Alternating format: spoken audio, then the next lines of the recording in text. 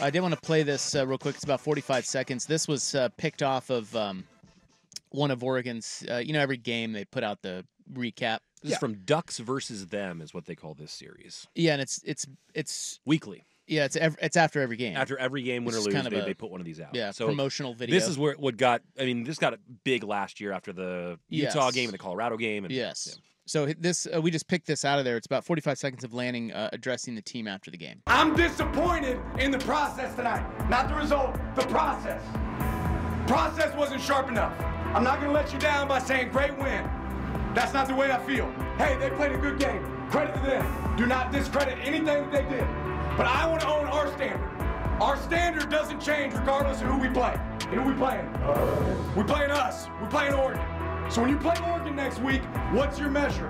What you do is you dust yourself off and say, here's where I can get better. Here's where I can make my team better. Every one of you should be really proud to wear that green. I promise you I'm proud to coach you. A great team can learn from wins. Don't make adversity the reason you learn. Can you learn from tonight?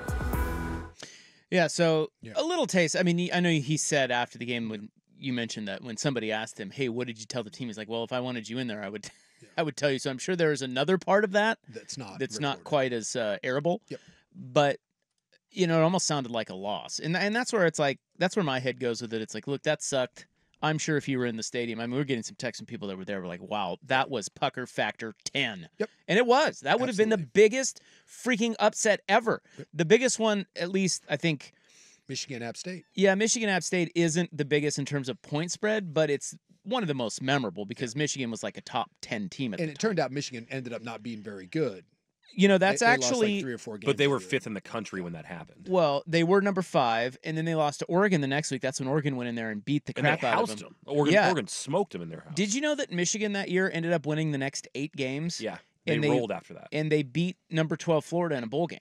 So they actually ended up being a pretty good team. It's just I think they lost a couple more than that, but yeah. They went 8 and at that time I think they went 8-3 and then they won a bowl game. Okay. But anyway, what was I telling you? We were talking about Lanning and. Well, I just think it's good that you have that.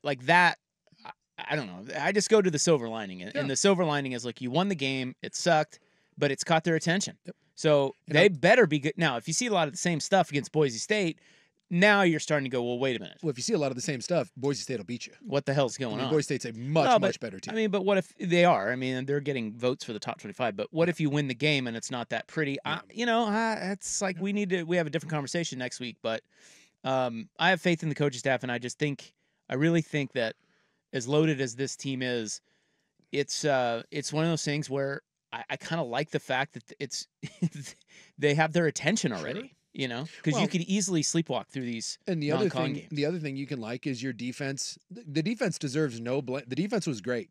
The defense was absolutely dominant in everything that you wanted it to be.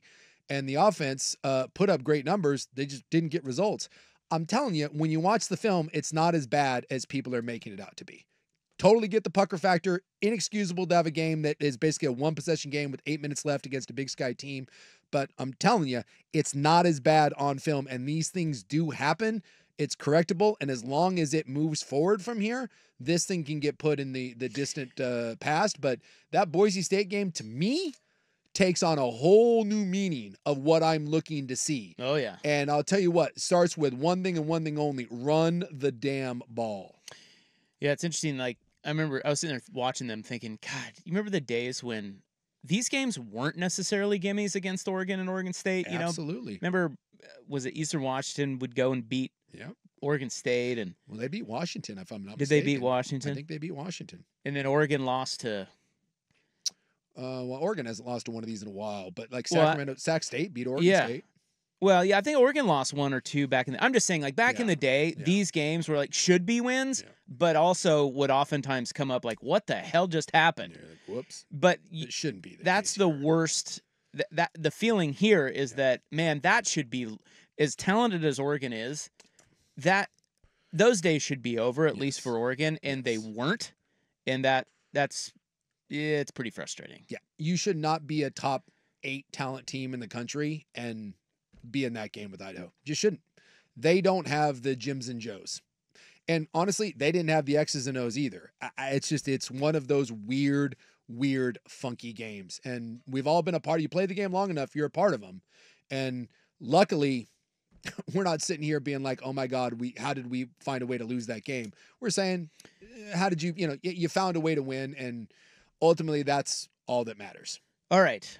College football week 1 onesie is coming up next on The Fan.